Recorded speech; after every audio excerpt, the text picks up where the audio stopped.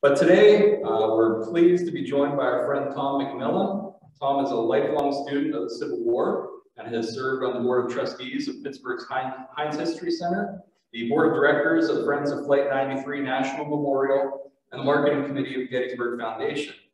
His books include Flight 93, The Story, Aftermath, and Legacy of American Courage on 9/11, Gettysburg Rebels, 5 native sons who came home to fight as Confederate soldiers, and the book he's here to talk about today, Armistead and Hancock, Behind the Gettysburg Legend of Two Friends at the Turning Point of the Civil War.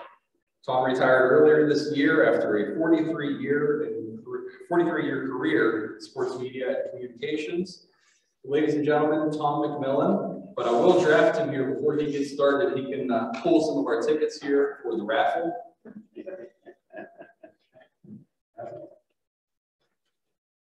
We're going to pick 4 of them. Same number. However you want to do. 3. Right. Jim Moran. 1. Father Bob, got 1. Jack Reynolds. And that was 3 of them. Oh, no, here's the other one, sorry. Michael Anthony. All right, that's everyone. All right, so Tom, the floor is yours now. Thank you for that.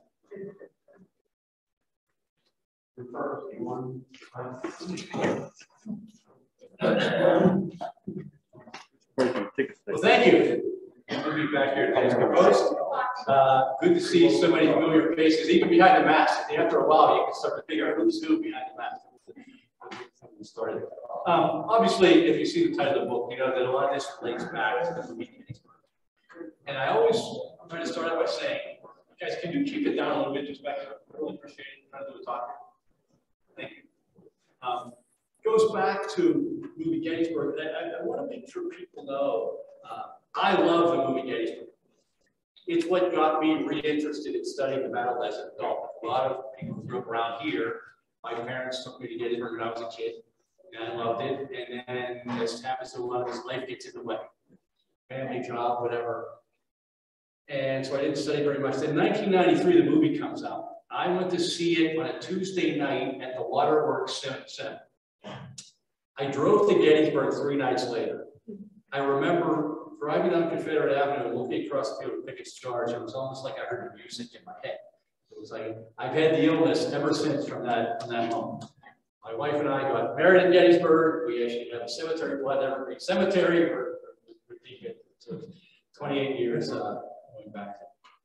But I did it a little different than a lot of people who follow this. And then I watched the movie before I read the novel that it was based on, Killer Angels, which had won the Pulitzer Prize for fiction back in 1975. But as I often and still remind my Gettysburg buff friends, the key phrase is Pulitzer Prize for fiction. The novel and the movie are based on a foundation of Gettysburg history, of course, but there's a lot of fiction involved, especially with the conversations. And the novelist, Michael Shaara, did it so well that when you read it, you can't tell the difference. You can't tell what's fact and what's fiction. So it's really affected the way a lot of us, an entire generation of Civil War enthusiasts, look at the battle in some of these stories. And there were so many great stories in that book and movie, but the one that always stuck out to me from the start was the story of Lewis Armistead and Winfield. What a story that was. 2 friends, almost brothers, that fight together in the Mexican War. They're torn apart by the Civil War. They choose different sides. They have this teary-eyed farewell out in California. And then they meet 2 years later in the most famous attack of the war, Pickett's charge, where Armistead's men attack Hancock's men, both fall. I wanted to read a book about that. There wasn't one. And actually, the Civil War Times just did a review of my book and said, I can't believe it took this long for somebody to do a book length examination. There wasn't. So I thought, well, okay, I'll read about Lewis Armistead because there has to be a lot written about the Confederate general who achieved the deepest penetration into the angle of Pickett's charge. There's even a monument there where 158 years, this is the only thing ever written about Lewis Armistead. It's 64 pages, actually 48 pages of text. It's done by William Mott. You probably know that name. Legendary battlefield guide, currently president of the Gettysburg Foundation. So you know this is very well researched and very well done. But that is it on Lewis Armistead's life. Now there's a lot written about Hancock. He's the hero of the battle. He lives for 20 years after the war. He runs for president in 1880. A lot written starting late 19th century up until a few years ago. This was 3 years ago. There was a book written about Hancock. Most of the biographies on Hancock barely mention Armistead. Some don't mention him at all. So what gives here? What about this story? When I started to do the research on this, I would ask my friend, my great Civil War enthusiast friends, what do you know about the story of Armistead and Hancock? And almost to a person, what they knew came from two scenes in that movie. It was when Armistead is having this emotional conversation with James Longstreet on the eve of battle, and he's talking about the farewell with Hancock back in California, and he quotes himself. He says, "When, so help me, if I ever raise my hand against you, may God strike me dead. May God strike me dead." Lewis Armistead, hard-nosed soldier, but it affected him so much that he can't even bring himself to think about fighting against Hancock, even though they're going off to fight against the war as they've chosen. But that's the movie version. There was only one person who was at that get-together who ever wrote about it, and that's Hancock's wife, Alma. She does in her book quote Armistead as saying something to the effect that may God strike me dead, but it's in a little bit of a different context. What she said, he said. "I hope God will strike me dead if I'm ever induced to leave my native soil should worst come to worst." I'd read that to my friends and I'd say, that's not what I heard. That can't be right. That's not very personal. That's not very compelling. Well, she was there. So what happened is the novelist Michael Shaara took the quote and enhanced it to draw us all in. He made up that part of it. It's a tool that novelists and movie makers use to get us into their stories. And don't blame on them. Michael Shaara was writing a novel. He wasn't writing a scholarly history of the battle. The movie Gettysburg is not a documentary. So the tools that they use it. By the way, those conversations between Armistead and Longstreet never happened. In fact, one of them in the movie is allegedly on July 1st, Armistead was in Gettysburg, but there's no evidence that they spoke at all. So all that is concocted, but it really affects the story. Next one, did they go to West Point together? I want to read about Armistead and Hancock at West Point together. They did not go to West Point together. Armistead, the older man by 7 years. Armistead born 1817, Hancock born 1824. Lewis Armistead was through all of his escapades at West Point, serving in the U.S. Army as lieutenant in the 2nd Seminole War down in Florida, before winning Scott Hancock even enrolled at West Point. They would meet later on the frontier. So next thing you're looking at is, okay, letters, personal letters. There have to be personal letters between these two almost brothers. Non-exist. There are no letters from Armistead that even mention. There are 2 letters from Hancock that mention Armistead, but they're written years after the battle, after he's dead. He's merely inquiring about the circumstances of Armistead's wounding. If you do research, you say, okay, what is this? And I think that the lack of evidence, or at least easily accessible evidence, has led a lot of people to question the depth of the friendship. Were they friends at all? Did Elmira Hancock just make this all up? So I'm standing in front of you with a book that talks about the friendship, the legend of 2 friends. So I think it probably concluded that they were friends. I'm confident in saying they were pretty good friends. They were not almost brothers. They weren't even best friends in the modern sense, in that they spent so much time away from each other. But they served together on the frontier. They fought together in the Mexican War. They built that bond as soldiers, and that bond lasted 19 years until they met on the field of Pickett's charge. So, to me, the real story is a very unique and compelling story, and reflective of what the Civil War did to these guys on a personal, the soldiers everywhere on a personal level. It's just not the same story that we heard about in the movie Gettysburg about the Rangers. So, who were these guys, really? Lewis Armistead, again, this is all we have written before this, was from a very distinguished military family from Virginia. Armistead man had been serving the American military since the year 1680, when Lewis's third great-grandfather was colonel of the horse militia in Gloucester County, Virginia. They fought in all the early American wars. And Lewis, his father, and three of his uncles were U.S. Army officers in the War of 1812. Four brothers from the same family were officers, generation just ahead of us. So look a little bit at that Armistead roster. Captain Lewis G.A. Armistead, the original Lewis Armistead. G.A. is for Gustavus Adolphus. He's named for the famed 17th century Swedish warrior. Lewis captains a rifle unit. He's killed in action in the Battle of Fort Erie in 1814. Captain Addison Armistead commands coastal fortifications in South Carolina. He dies of disease while on duty in 1813. Names Lewis and Addison. What's our guy's name? Lewis Addison Armistead. He's named for two uncles who gave their lives in the War of 1812. He's military almost from the time he comes out. But the most famous of the brothers is the third one, Lieutenant Colonel George Armistead, who defended Fort McHenry in the Battle of Baltimore when Francis Scott Key wrote the national anthem. Not only that, but George, after the battle, took the flag, the original Star Spangled Banner. He took it off the flagpole and took it home in clear violation of Army rules. It remained in the private possession of the Armistead family for 90 years, until George's grandson donates it to the Smithsonian early 20th century. So if you go to the Smithsonian next week, and you go to the National Museum of American History, or the second floor, and see that display of that chamber, 200-year-old thin wisp of a flag, that came directly out of the Armistead family, one of the most iconic early pieces of American history. George doesn't live long after the war. He dies in 1818, probably of a heart attack. So the longest living and as a result the highest ranking of the brothers is Lewis's father, Walker Keith Armistead. Not very well known today, very famous in his era. Third man ever to graduate from West Point. In 1818, when Lewis is 1 year old, Walker is named chief engineer of the U.S. Army. In 1828, when Lewis is just 11, Walker is promoted to brigadier general, one of the highest ranking officers in what was then a very small army. So folks, it's no coincidence Lewis Armistead became a soldier. It's no coincidence that his three younger brothers all were Confederate soldiers and fought in the Civil War, something I did not know. It's no coincidence that his son, also named Walker Keith, was in the Confederate Army and on his staff at the Battle of Gettysburg, an eyewitness to Pickett's charge. Military service is part of the Armistead DNA. 1833, Lewis wants to follow his father's footsteps. He goes to West Point. It is probably the most storied career of anyone who never graduated. 3 years on campus, never got out of the freshman class. Some of that, he was sick a little bit, obviously wasn't a very good student. And he got a fair amount of trouble. He would pile up the merits. But his third year on campus is 1835-36.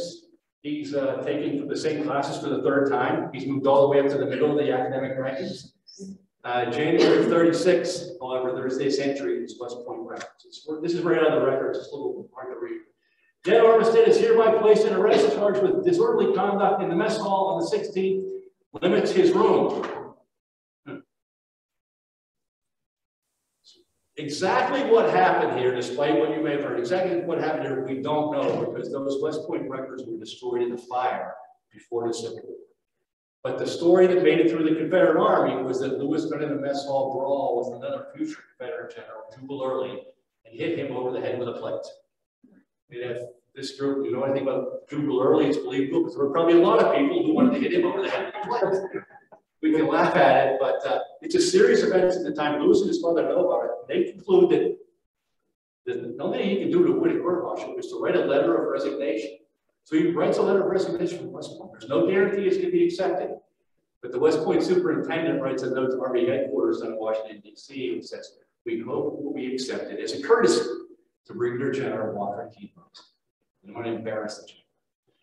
It was accepted. So Lewis resigned. He was thrown out, he was expelled, he resigned.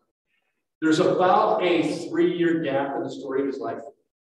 But summer of 1839, July of 1839, he gets as a civilian a commission as a second lieutenant in the U.S. Army. There's a war going on down in Florida, the Second Seminole War. Army needs officers. He still has the Armistead name. Lewis's last class at West Point graduated July 1st, 1830. Their commission's dated to that point. Lewis' commission dates July 10th. All those shenanigans, not even on campus the last 3 years, he loses 9 days of life. Good to know people in high places. Your dad's a brigadier general. Your uncle's a U.S. congressman. He's in the Army. Off he goes to the war zone in Florida. About the second or third day there, rude introduction to Army life. He's in hot combat with the Seminoles. But not long after that, the Army makes a change in its command structure. Who is the new commander of all U.S. troops in the Florida Fleet? Brigadier General Walker Keith Armistead. So Lewis joins his staff as an aide, and his experience in Florida changes dramatically, but he does get to see up close how a general as an Army. He serves out his term there early 1840s. He is sent to the frontier to a place called Fort Towson in the Indian Territory of Brazil. And that is where in 1844 he meets a young man named Winfield Scott Hancock. Now Hancock's story, he does not have the military pedigree of the Armisteads, few in that era. But his father has this thing for historic names. That would be Benjamin Franklin Hancock. Benjamin Franklin Hancock and his wife have twin boys in 1824. They named one Winfield Scott, after the famous soldier of the era. They named the other Hillary Baker, which doesn't seem very famous to us, but they're from southeastern PA. Hillary Baker had been there, Philadelphia, fought the Revolution. It was a locally prominent name at the time. 6 years later, they have a third son. They named him simply John Hancock. John Hancock is actually with his brother Winfield on the staff at the Battle of Gettysburg. So with Armistead and Hancock have immediate family members with them at Gettysburg. Now, Hancock, impressive young man growing up in Norristown, PA, at 16, he gets it according to West Point. His father isn't sure this is such a good idea. Not only is he young, 16 is the youngest age, but he's very small. We had this image of big strapping Winfield Scott, big guy. Tall he was when he entered West Point, 5 feet, 5 inches tall. One of his fellow soldiers writes years later that during his first year on campus, the other cadets referred to Hancock as their pet. The great General Winfield Scott Hancock was their pet. Now he does have a growth spurt. He's about 6 feet by the time he leaves West Point. But he's small for a fair amount of time. He's, boys being boys on a campus. He's picked on, he's bullied a little bit. One point it gets so bad that one of his larger classmates has to stand in for him and fight one of the bullies. And that classmate is none other than Alexander Hayes, who ends up commanding a division under Hancock and Pickett starts comparing elegance. So the relationships with these guys go. Hayes fights the bully, big crowd out there. Said that they said it went on for an hour. I can't imagine that. But Hayes was declared the victor because he was the one who could get up at him. So, but some of these little incidents, Hancock never forgot this. He writes years later, when I was a boy, I once had a difficulty, and Alexander Hayes was the first to volunteer to assist me, and in extracting me from my trouble, became involved in aforesaid difficulty himself. I loved it, 19th century writing. I never forgot his generous action. These guys have these relationships long before the Civil War. Hancock, not a very good student. Unlike Armistead, he does graduate, 18th out of 25 in the class of 1844. The great Winfield Scott did visit campus late in his final year. There's a story where the early Hancock biographies, the Hancock asked Scott if he could be sent to the regiment for his time. That probably is a little made up, but what happened was Hancock was posted to the regiment for on the frontier to Fort Towson in the Indian Territory. And that's where in October of 1844, we have the first Army record of Armistead and Hancock being together. They are part of a small 15-man officer corps at this very remote post on the edge of the country. It's on the edge of Texas, which is not a state. Texas is a republic. As far west as you could get, it could still be the United States. They're living together and working together. They served together on the frontier for 16 months. In 1845, they are transferred together to another remote post in Oklahoma, Fort Washington, where there were only 6 officers. Here is a return from November of 1845. It's hard to read. 6 officers and a chaplain. Armistead is 3rd. Hancock listed 6th. Evidence that they're together.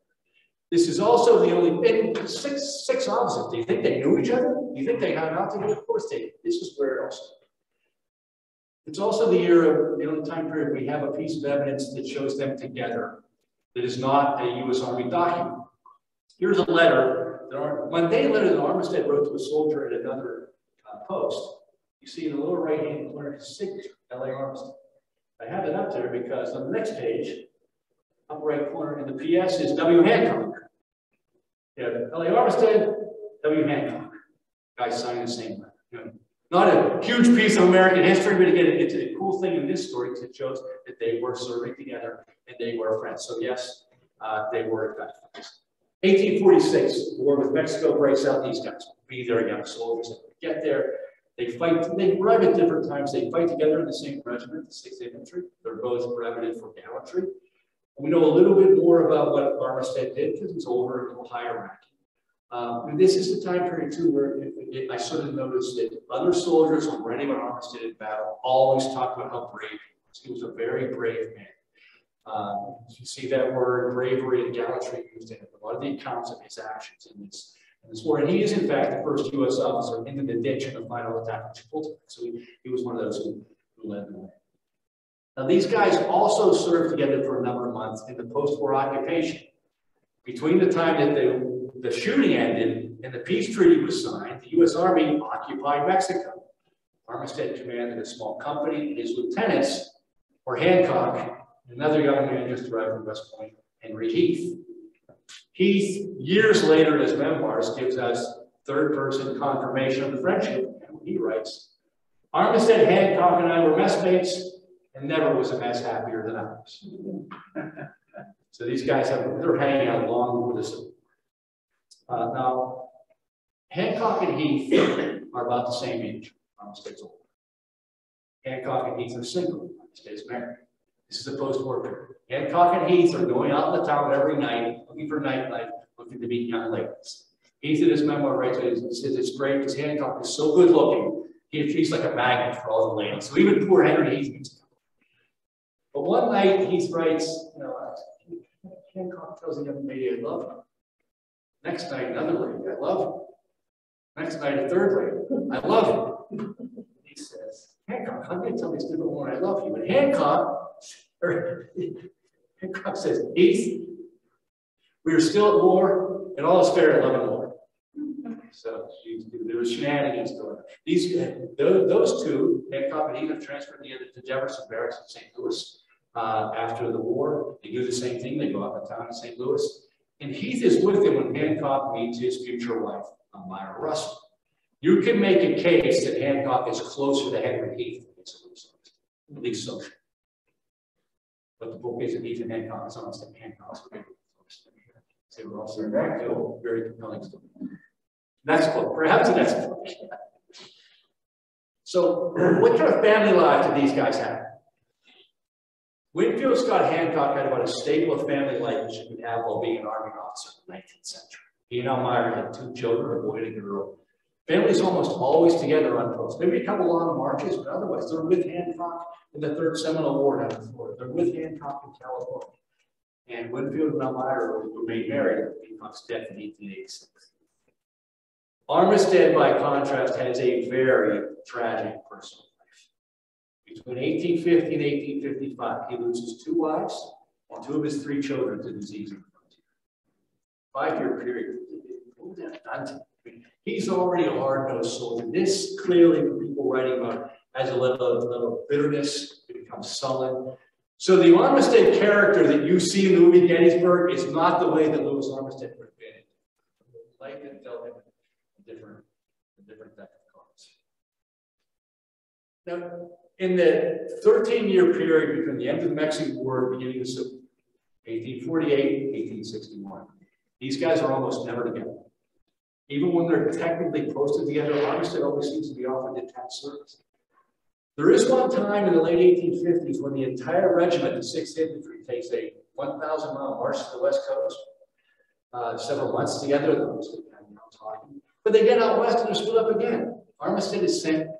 I'm sorry, can you stay a little closer to the microphone? Our online audience is having trouble hearing you. Sorry, online audience, I will stay close. Sorry. Armistead is sent to what is now Arizona to deal with some Mojave Indians who are harassing settlers.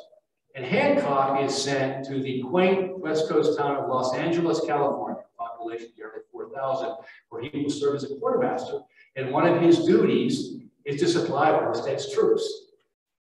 One thing you can find, if you've ever done any Civil War research, you know this, you can also find a lot in the newspapers. Reporters love to write about the soldiers at this time. It is painstaking research. It takes a lot of patience, which I have very little. Fortunately, my wife, Pauline, has a lot of it and is a very good researcher, so she'll ask me for assignments. So, okay, Armistead and Hancock, summer in Los Angeles, can you find anything? And 20 minutes later, I get, how about this? How about this? Extra. Outbreak of the Mojave Indians. An express arrived last night from Major Armistead at Beals Crossing, the Colorado, to Captain Hancock. And President residing here, conveying intelligence at the Mojave, on and on and on. Connection, the bond is still there. They're hundreds of miles apart, but they're still working together. It's an interesting, again, like the letter, it's an interesting little piece of evidence with these couple of things. Armistead does a good job. He wins his battle with the Mojave. It's the only time he ever commanded an entire battle in his career. He gets a well-deserved leave of absence. He works the system and turns it into a year-long leave of absence. He's home almost the entire year of 1860 back in Virginia. He's even listed in the Faulkner County, Virginia census that summer as though he lives there. He gets to reunite with his mother, with his son Walker Keith, and some friends in the region, including at a plantation nearby, the future Confederate Cavalier Turner Ashby. Ashby at the time was commanding the militia unit. They actually been sent in for the John Brown raid. Ashby's men were there when John Brown was hanged. So Ashby has a pretty good sense of what's going on in the country. He thinks a civil war is coming. He's telling Armistead this. Armistead cannot get his arms around. He's been away for so long, he just can't grasp it. He thinks Ashby is being too negative. And he tells him, Turner, do not talk so. Let me sing you a song and wipe away your gloom. And with that, Lewis Armistead on Ashby's porch started to sing the Star Spangled Banner. And Ashby joined. So this is 9 months before the Civil War. We'll talk about what the war did to this country. Armistead, has to get back to his duties. Next post is in San Diego, California, just 120 miles south of Hancock. This place is both in California. He gets there late December. Time he arrives, South Carolina has seceded. Other states are lining up. Mrs. Hancock writes that during this time, many of the Southern officers in the U.S. Army went to Hancock asking for advice. What should we do? Should we stay with the Army? Hancock very well respected. Hancock took the readings, but he didn't have much advice. This is what he said. I can give you no advice, as I shall not fight upon the principle of state rights, but for the Union, whole and undivided. I cannot sympathize with you. You must be guided by your own convictions, and I hope you will make no mistakes. This was an easy decision for Hancock. He's obviously a Northerner, but he's also 100% a Union. Winfield Hancock was no abolitionist, but he wanted to fight to keep the Union together. It is a very difficult decision for Lewis Armistead. Yes, he's a native Southerner. Yes, he comes from a long line of slaveholders in his family. Yes, he grew up on a farm with 19 slaves. He owned a couple of slaves himself for a time. But he and his family, their story, their legacy are all tied to the U.S. Army and the Star Spangled Banner. And beyond that, with the losses of his wives and his children, the Army really is his thing. Talk about brothers in arms. He struggles with this, obviously, as we know, he chooses to fight for the Confederacy. And we do have, this is a rarity, we do have his explanation in his own words. I found this in his son's military records down at the National Archives. It's a letter that Lewis was writing to try to get his son on track to become a Confederate officer. This is the letter. In the book you can read it. You can't really read it here, but obviously it's beautiful hands. But this is the key point. I have been a soldier all my life. I was an officer in the Army of the U.S., which service I left to fight for my own country and for and with my own people, and because they were brave and oppressed. For and with my own people. This is why Lewis Armistead fought for the Confederacy. Which leads us to the famous farewell gathering. Lots of questions about this. Did Elmira Hancock get the date? Did she get the guest list? Did she make it up? Did it happen at all? Most people think it didn't happen at all. I think there's enough evidence to show that something did happen. I don't know exactly the way she described it, but that something did happen. These guys who were in California got together before they went off. Now, what did she say? In her book, she writes, this is where the whole legend comes from. The most crushed of the party was Major Armistead, who, with tears which were contagious, streaming down his face, hands upon Mr. Hancock's shoulders, while looking him steadily in the eye, said, Hancock, goodbye. You can never know what this has cost me, and I hope God will strike me dead if I'm ever induced to leave my native soil. should worst come to worst. But if you read O'Hara's book, which not many people have, honestly, I didn't know it existed before I was doing this, she says a couple of other things that are interesting. She says that Armistead brought along his U.S. Army Major's uniform to give to Hancock in case he might sometime need it. Hancock's on the account. Here, buddy, I'm leaving the Army. You want my uniform? She also said, and I'll quote her directly, that he gave her a small satchel, requesting that it should not be opened except in the event of his death, in which case the souvenirs it contained, with the exception of the little prayer book intended for me and which I still possess, should be sent to his family. On the flyleaf of this book is the following: Lewis Armistead, trust in God and fear nothing. So this was not given to Longstreet at a campfire on the eve of the Battle of Gettysburg. It was given to by Hancock before they left California. There is, however, one other account that mentions Armistead and Hancock again. It's in a really obscure biography of Hancock. It was written in the 1880s. It's written by the Reverend D.X. Junkin, who's credible. He was a reverend. He also was former chaplain of the U.S. Navy. He was a friend of the Hancock family and actually did some of his research in the Hancock home. The passage I'm going to show you, he attributes to Hancock. He doesn't quote him. I wish he quoted him directly, but he says Hancock is his source. And he writes, an interesting incident in connection with General Armistead's defection from the Army is related by General Hancock. It occurred in Los Angeles early in 1861. On leaving Los Angeles, he presented Hancock with his major's uniform, saying that the latter might sometime need it. He goes on to say, he also placed in his hands for safekeeping and to be given to his family if he should fall in battle certain valuable papers. Armistead also presented to Hancock a little prayer book, which is still in the latter's possession, on a flyleaf. Armistead trusted God for nothing. So this is written. This is in a book that appears 7 years before Mrs. Hancock's book. So Winfield and Elmira are telling the same story. The only discrepancy is who got the prayer book. One of them, and we say that somebody got the prayer book. So I think this is enough evidence to show they were in the vicinity and they got together. We know that Lewis Armistead was in Los Angeles at least 3 times in May because it was written about in the papers. And we know that he was there. We know from the letter he was there in June. So the circumstances certainly exist for this to happen. I believe that it did happen. He just didn't say he got striking dead. The original quotes. Now they both come east, and first 2 years of the war, they don't clash in the battlefield. They're some of the same battles. They're both at 7 days. They're both at Antietam. They're actually pretty physically close to Antietam. But it's not until the 3rd day of Gettysburg. The question again when you're doing this is, did they know they were fighting each other? The answer is probably. Army intelligence on the 3rd day of a battle in the same place would have been pretty good. Prisoners, battle flags. Confederates would have known that they were going against Hancock's 2nd Corps on the same ground the previous day. Union might have known from prisoners that Pickett's division wasn't engaged. But the point, the cogent point here is they were not talking about facing each other. There's no evidence of that. Oh, Winnie boy. Oh, low. Folks, sometimes I get booed with this line. I'm not even sure Low was Armistead's name. There is very, very scant evidence to that. It's not a central part of the book. I wrote an appendix about it, so you can read it if you want to and decide for yourself. This is an interesting side. Now, Armistead does, as we know, cut to the chase, lead 100 men over the wall. You're all familiar with this marker. The Armistead Field New marker was put up in the 1880s. Let's see what that looked like about 100 years ago. So transportation was different. There was a cart path around. If you go to Gettysburg now, if it's lush and green, you can't see it. If it's dry, you can see the outlines of that path. It's still there. It's struck. I had never seen that photo. Look at the trees. Now, is it accurately placed? Remember, I give a talk and I say that, and people in the audience also.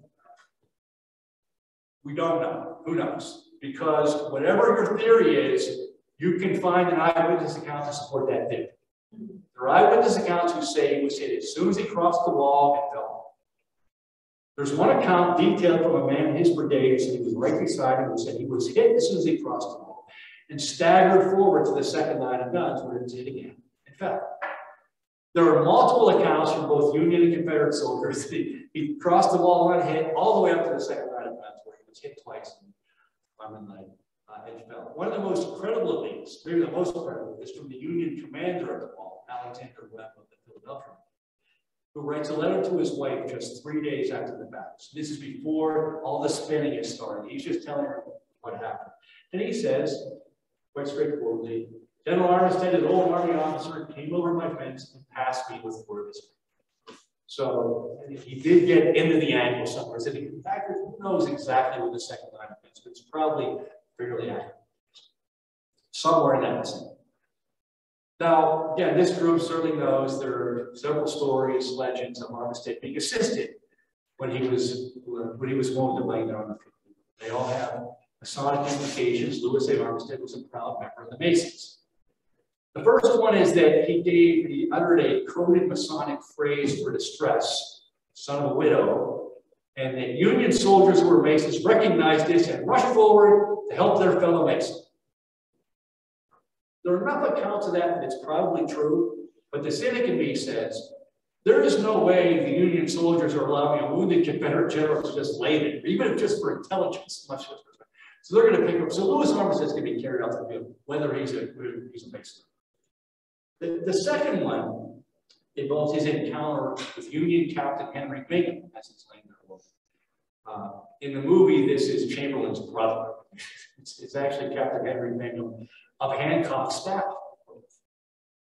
Bingham's a Mason. Armistead's a Mason. Hancock's a Mason. As a result, we have the very beautiful friend-to-friend Masonic memorial at the entrance to the cemetery annex in Gettysburg. Very beautiful in scale.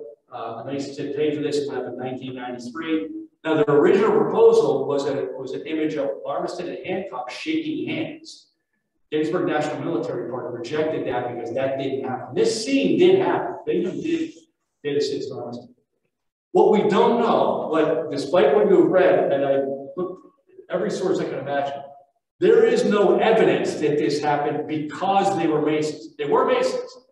But the story we hear is this: it was because Bingham knew Armistead was a Mason, that's why he did it. There's no evidence. The only people who know it could have happened, we just don't have. The only people who know were Armistead and Bingham. Armistead died. Bingham only wrote about this twice later in life, both in private letters to his friend, fellow Mason Hancock. He never mentioned it. I know it's a secret society, but I would think it was going to say it. Hancock. Hancock never said it. Bingham never said it. Nobody ever said it. This story is largely an inference. Again, it may have happened, but they're just inferring. What we do know, in one of the letters that Bingham wrote to Hancock, he attributed a quote to Armistead, and it causes controversy to this day. Said, I've done him, I've done him, and done you all an injury which I shall regret or repent. I forget the exact word. The longest day I live. So Armistead is quoted by Bingham 6 years later. This people have seized on this. So Lewis Armistead recanted. I don't know if he was quoted correctly, but everything I know about Lewis Armistead before this, and even a few things he said after before his death, he was not recanted.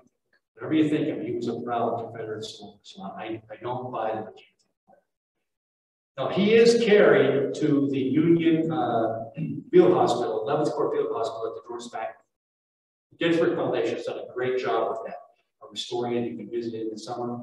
And they mark where they believe Armistead was when he died. He has 2 wounds in the arm and the leg. The doctors do not think they're fatal.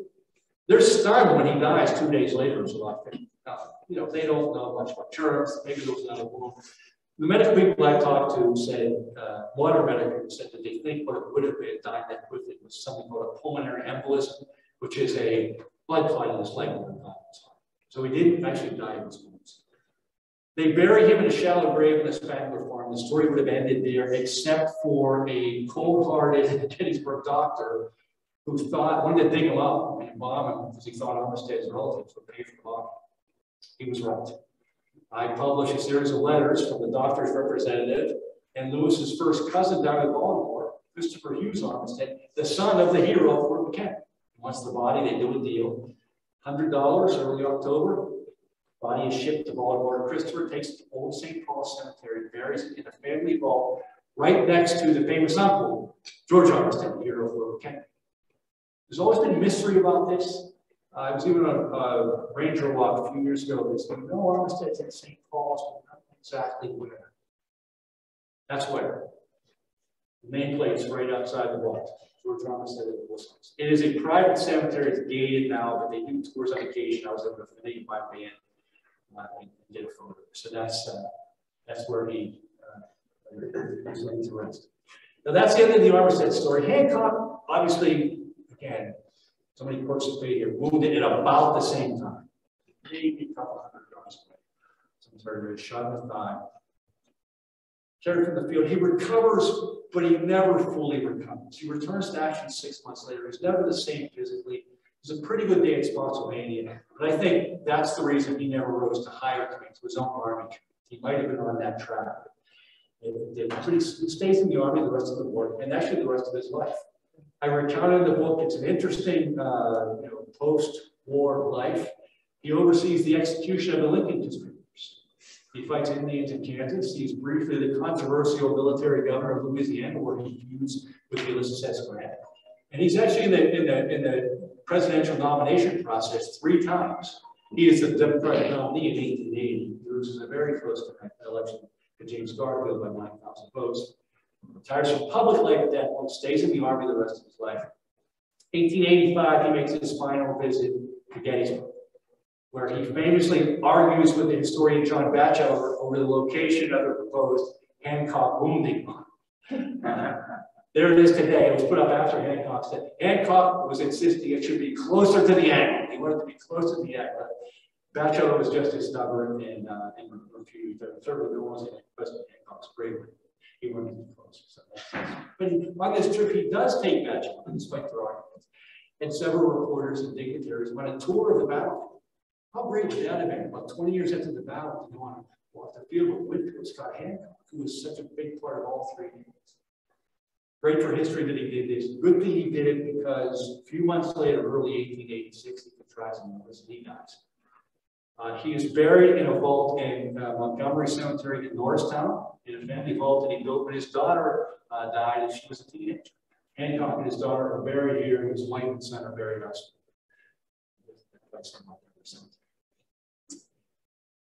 Now, the Armistead-Hancock story wasn't well known, wasn't much talked about late 19th century. It wasn't talked about at all early 20th century. It faded from history. It wasn't until the great Civil War historian Bruce Kaplan in the 1950s, in his book Glory Road, writes about the story using Elmira Hancock's book for the first time as his source. And it took off with public love. Shelby Foote picked it up for his trilogy. Michael Shaara picked it up for Killer Angels. Movie Gettysburg picks it up for the movie. And now it's one of the most famous stories in the history of the movie, or one of those overnight sensations that took 100 years. And maybe one of the few people who wouldn't have been surprised by that was their old friend Henry Heath. And he published, I don't know when he wrote it, his memoir was published in the 1890s. I will conclude with this quote, which I never seen used before. Heath wrote, "Those 2 regimental associates, messmates, and devoted friends never met again on earth, but I'm sure have met again in heaven. I think Armistead was killed by Hancock's troops, and Hancock was wounded by one of Armistead's command." What a commentary on Civil War. Thank you.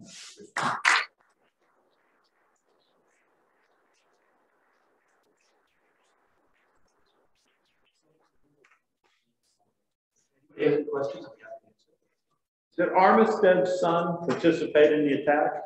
We don't know. I don't think. Could you repeat the question? I'm sorry. The question was, did Armistead's son participate in the attack at his charge?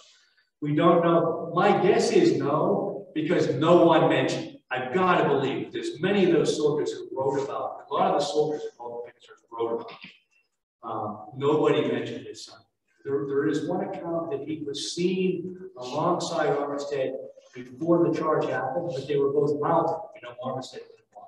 My guess is Armistead, with all the losses that he had, was going to tell his son to stay down. He wasn't. So his son, Walker Keith Armistead, went back to, after he lost his commission after Lewis was killed, he went back to the cavalry, he served the rest of the war, moved north, married a descendant of Daniel Webster, and never wrote about his Civil War. stories. So many of these guys just never wrote about it. So that part of the story we can't know. But I have to believe that if his son was in it, somebody would have seen it. I agree. All we can do is guess what's in these things. Yeah. Do you want to comment about Bingham, Captain Bingham, the local guy? Being a local guy from here. No, not from Grenada. Wasn't Captain Bingham? I didn't do a deep dive on Bingham's life story. I just know he's involved. Okay, well, I understand it's the 140th. I read One thing about doing this stuff, you think you know a lot about the Civil War. You do something, it is so humbling. You know, you can't, and you dig, I dig down deeply into the lives of Lewis Armistead and Winfield Scott Hancock. The periphery people, you can't. But it's why we're all still here, right? So we all keep going back. So you're always trying to, I don't know much about his history. I just know I'm in contact with this particular story. But it is kind of an important fact that Hancock staff officer, it's natural he would have been there. Hancock commanded that part of the field, but the Hancock staff officers. One thing that I forgot to add on the whole Masonic thing is that if you read Bingham's entire account, he's told a Confederate officer is down. He's going to help him. He's told it's General Longstreet, who is not a Mason. So he is going to assist who he thinks is General Longstreet. It's not until they get there that they make the introduction and he makes that connection with Hancock. So that's some of these legends come up. It doesn't mean they're not true. But when you're doing a book, you're looking for evidence. And some of these legends that I even think might be true, there's no evidence. People have kind of put 2 + 2 and got 4, and maybe 4 is the right answer, but maybe it's not. And it's why we keep. Both the great and frustrating thing is some of these stories we could just never. Where did Armistead fall? I don't know. Like I said, you can find an eyewitness account to support whatever you believe.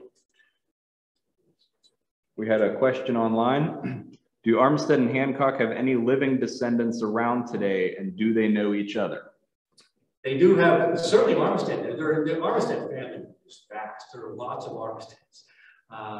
The original Armistead came from England in 1635. So their family tree is so vast. I don't know that they know each other. I've never heard of it. Because I think as time moves on. One thing I do know is that Lewis Armistead's direct descendants fought in the Spanish-American War, World War I, World War II. That's as far as I took it, but I'm sure up until the military part of the family goes on. Yeah, one more comment. I happened to be with Spangler Farm when Wayne Watts and 2 licensed battlefield guides were over there about 3 or 4 years ago and talking about Armistead. And Wayne Watts asked these guys for the physicians from Johnstown because of the surprise of him passing so quickly because his wounds were treatable. And that's what they said too. They said pulmonary. And the question was that the cause of Armistead's death. And that's modern, every modern military or medical person said that's what it had a little bit. That there are a couple of things that would have caused death, and the other ones, I'm a medical person, wouldn't have been. So yeah, but they didn't know much about medicine, but they were astounded that he died. Yeah. So imagine this story where it would have gone if Lewis Armistead survived. And survived.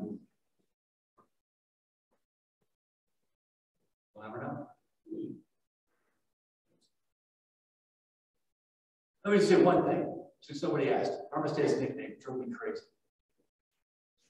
You Google Little Armistead, you'll find 440,000 mentions of Little Armistead. There is not one contemporary Civil War soldier in the 19th century that calls him Low. The only reference to Little Armistead, from a historic standpoint, is in a much criticized book that Mrs. Pickett came out with in 1913, 50 years after the battle, of alleged letters from George Pickett. Historians have roundly said that these letters were made up. She didn't produce the letters. Among his Gettysburg letters, he was identifying points on the battlefield, the names of which the Confederate soldiers would not have known during the battle. That's the only reference, this flower reference to Low. As I say it in my appendix, That doesn't mean that Pickett didn't call him low and didn't tell Mrs. Armistead. There's just no evidence of it, but it strikes me that no one else, as prominent as this guy was, ever mentioned. So I think that's one of those things that comes from that book of letters, and it's such a good story. We love good stories. And I've had people argue with me about this. I said, you just, because you want that to be a nickname. And the movie just emblazoned that in all of our minds. But that's the only reference all those years later from a letter that we don't have. So I tend to think it doesn't really matter, but it just shows you how popular history and legends affect what we think today. Thank you, folks. I really enjoyed it.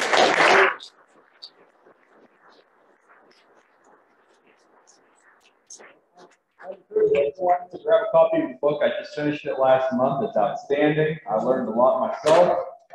Thank you again for coming, everyone. We will see you back here in January. Thank you.